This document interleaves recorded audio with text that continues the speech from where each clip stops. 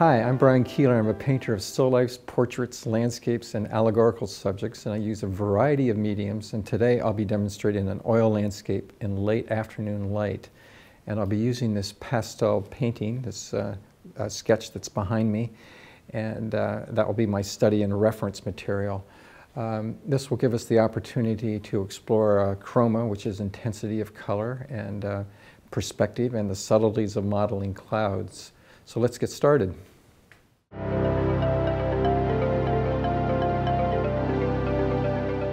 Okay, I have the basic objects placed in the foreground on the earth here. Now I'm going to move up to the sky and start plotting in the relationships in the clouds. Okay, so what I'm going to do is think of the space behind. That's when I start painting. I'm going to start with the sky area. In other words, not the clouds. But that first division is a nice division of space, you know, that I've already established between here and here, sort of in thirds, and also thinking of where it lines with other things. It's nice that it's not directly over this part and not over that it has its own space there. When I do the clouds, I'm going to think of them in terms of large masses and values.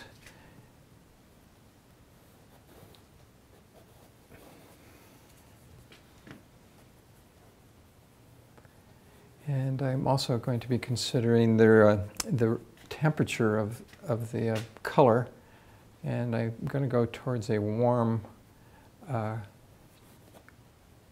hue.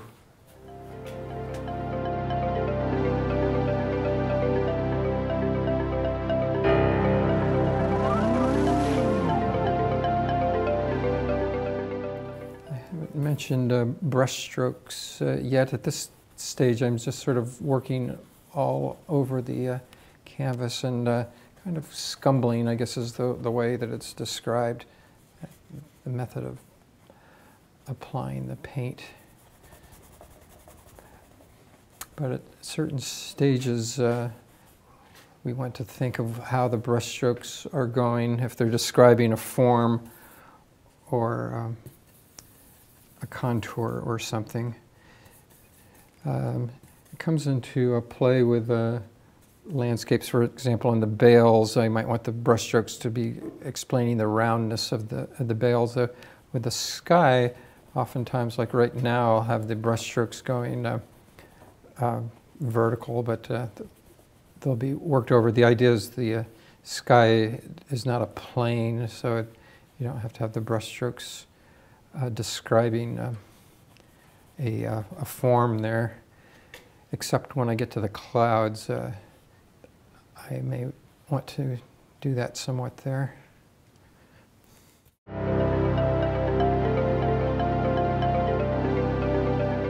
I can go either direction, warm or cool. I'm going to go warm here with the shadow area, as if the sun is infusing them with warmth.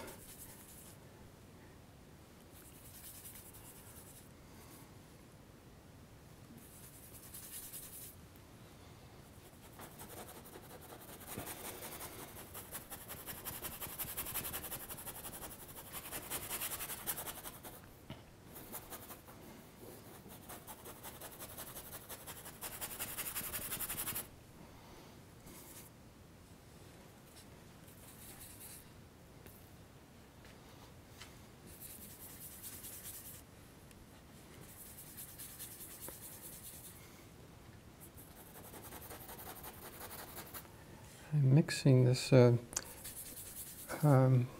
chromium oxide green in with the permanent rose. They're almost opposites on the color wheel, so the idea is to sort of subdue the color. So this is interjecting some cool cool and it's going a little darker, but that's okay up here. And what's happening now is that I'm doing the borders between the dark part of the cloud and the sky. I'll probably go in there and either darken one or lighten the other so there's a value difference between them.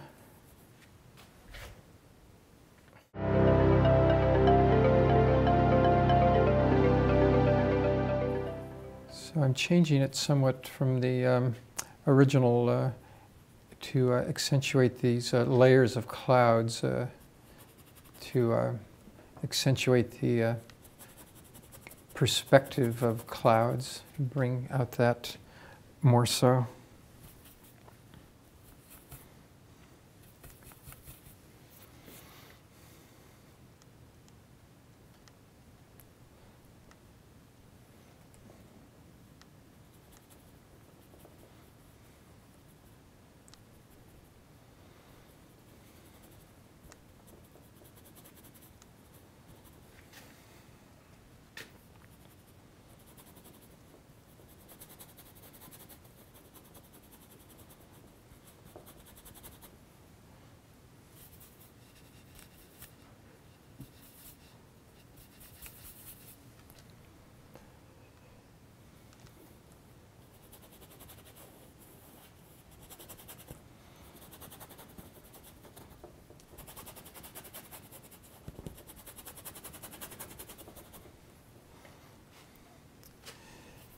Sun would just pass the horizon at this time of day, and it's kind of making the light go up into